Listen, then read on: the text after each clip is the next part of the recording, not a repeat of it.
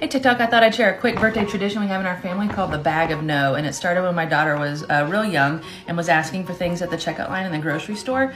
So what I decided to do was once a year for her birthday, I'd go and I'd get all those items that she would ask for and that I normally said no to, and I'd put them in a bag for her birthday, and we called it the Bag of No. And it just turned into fun where she knew, like, I'd say no in the moment, but she would be like, you know, the Bag of No. And she knew eventually she'd get it for her birthday. And, you know, it kind of took that sting away from when you say no in the grocery store when they're little. And even though she's turning 16 this year and doesn't ask for things at the checkout line much anymore, she still checked in and was like, the Bag of No is still coming, right? And so I'll show you what a haul looks like. These are just some of the fun items that I'll pick up the few weeks before her birthday when I'm going to the grocery store and just kind of put away. And then I just buy like a regular old birthday bag and throw everything in and close her up and give it to her on her birthday. And it's just been a real fun tradition.